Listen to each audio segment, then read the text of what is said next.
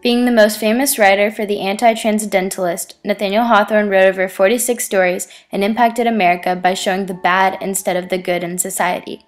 He called his writing romance, which he defined as the method of confronting reality rather than avoiding it. This style dealt with the darker side of human nature. Nathaniel was alive from 1804 to 1864. During these years, he experienced death of a loved one, a haunted hometown, a religious background, and a life of solitude. Each of these events were likely to have added to the reason behind his style of writing. The death of Nathaniel's father, whom was named Nathaniel Hawthorne, was a strong trigger for the reason behind his dark and gloomy tales and stories. Nathaniel was only 4 years old when his father passed. The lack of a father figure to a growing boy can often have harmful effects. Nathaniel was well educated, and this enabled him to be a masterful writer. Yet, at the age of 9, a ball-playing accident left Nathaniel lame for 14 months. This injury forced him to become immobile and allowed him to be released from regular schooling. This disadvantage allowed him to become enthralled with literature and writing. During this time, he was often locked away in solitude with nothing but his own thoughts. This is where he began to take his strange thoughts and place them into his writings. This segment of his life can be said to give an insight behind his bizarre and rather dark works.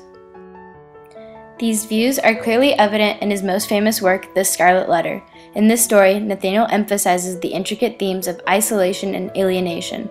Having experienced loneliness, he is able to fully depict this feeling throughout the novel. Growing up in the city of Salem, Massachusetts probably had a very powerful effect on his dark thoughts. Salem has always been considered one of the most supernatural and haunted places in the world.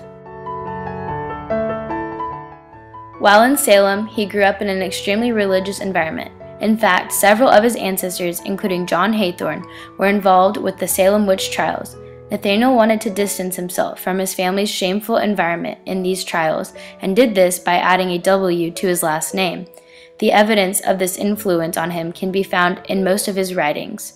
He loved writing on Puritan society, sin, and religious issues of the time. Through a rough childhood, a great author emerged from Nathaniel Hawthorne. Multiple of his unfinished works have been published after his death and are well known for their approach towards New England Puritanism, personal guilt, and the difficulty of moral choices.